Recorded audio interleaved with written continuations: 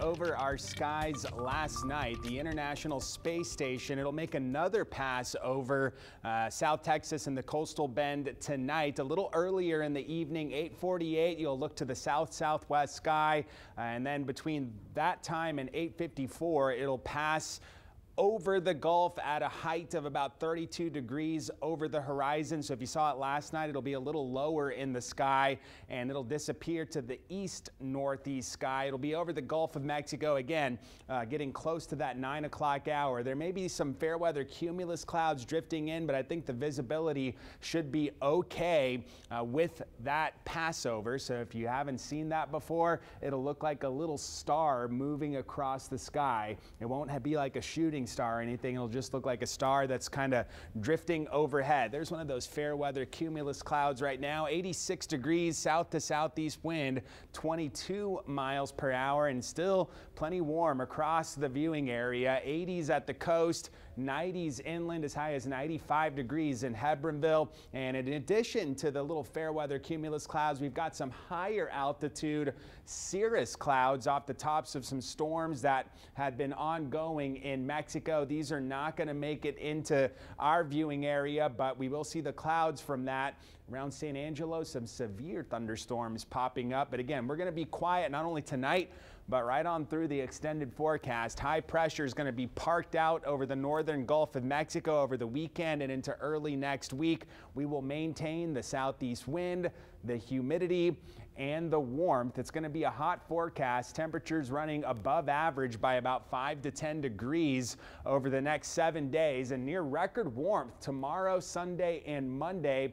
92 Saturday would match the record high. 94 Sunday and Monday would break or tie the record high. And into next week, it'll get a little breezier. That will up the humidity levels a little bit, and that will then raise the heat index values and may start feeling like around 105 by next Thursday and Friday. And at that time, that's when we're starting to look toward the tropics. Versus the first day we've shown these maps, and so far this season, there's a trough over the Caribbean, so we've got thunderstorm activity out there. The Gulf is very quiet, and the sea surface temperatures, they're getting warm. This map showing 80 degrees or better on the sea surface temperatures, not quite there throughout the Gulf, but in the southern Caribbean we are. And some of the modeling, the GFS and the European wants to try to fire something up mid to late next week in the South Caribbean.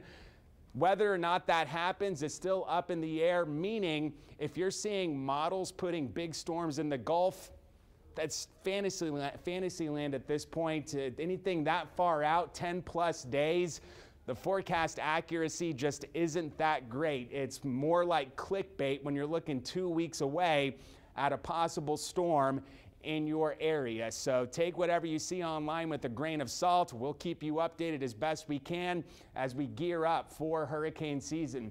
Upper 60s to low 70s tonight. We'll hit 71 in Corpus Christi. Few clouds out there.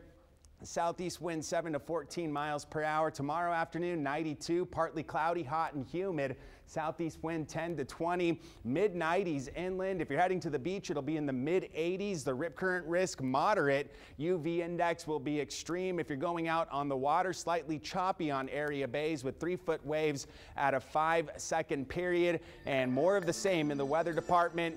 Mid to low 90s, a mix of sun and clouds and breezy southeast winds. Lunar eclipse on Sunday night, totality at 11:11 p.m. Got to stay up late for that one. Leslie, Mike. 11:11, a time that we